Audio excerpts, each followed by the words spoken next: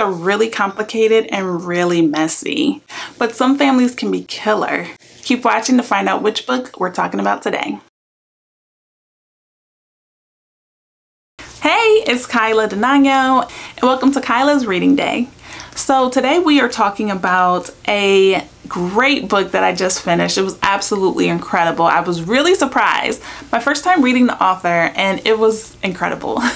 And there will be spoilers. So if you've not read the book, but it's on your to-read list, maybe wait until you finish it because there will be spoilers. So today we are talking about a really great thriller murder mystery that I just read.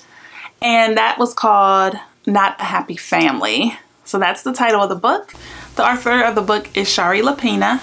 The genre of the book is fiction. The biggest theme is suspense and thriller. So for me, the important plot twist was when Charlotte found out that her childhood friend was her half-sister.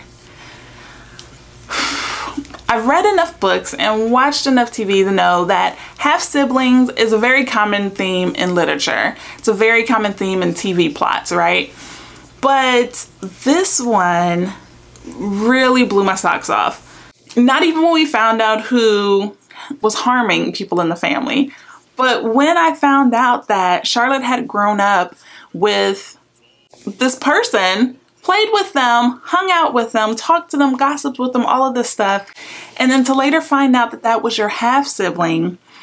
Your parents knew it was your half-sibling and they let you hang out with them. Like, that's a betrayal.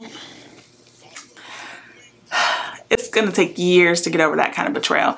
Not for Charlotte. And when you read the book, you'll be like, okay, no, she'll bounce back.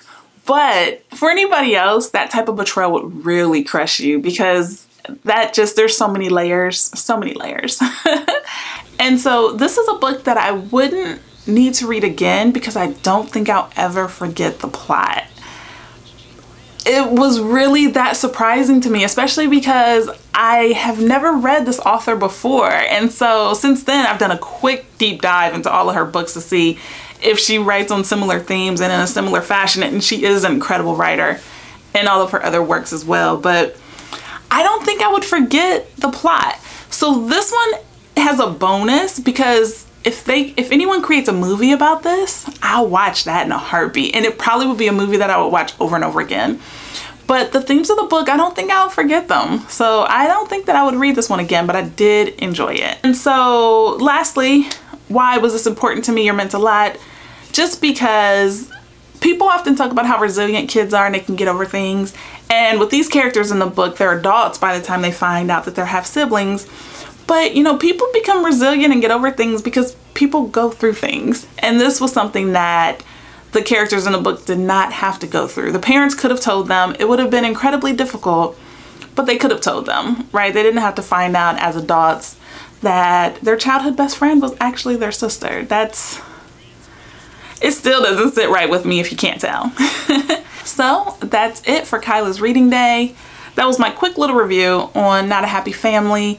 Leave a comment. Let me know if you're enjoying it. If you've read anything else by the author, please let me know how you felt about those books or give me a recommendation of a book that I need to read. Thanks for watching Kyla's Reading Day. Talk to you later.